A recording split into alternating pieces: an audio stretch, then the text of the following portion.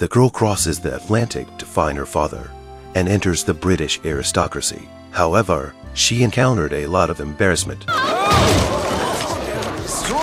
After Daphne moved into the mansion, Lisa, her father's fiancé's daughter, doesn't like her very much. She even gave Daphne an ugly outfit to make a fool of herself at a costume show. She also made Daphne, who didn't know the routine, go straight to the catwalk. Oh my giddy aunt. But Daphne is a very social person, so she took off her beret and took off her jacket and put the jacket on her shoulders and started to walk the catwalk. She was so cute and confident that the judges gave her a perfect score. Then she found Lisa. My evil stepsister. You've seen Cinderella, right? Let me clue you in. I win.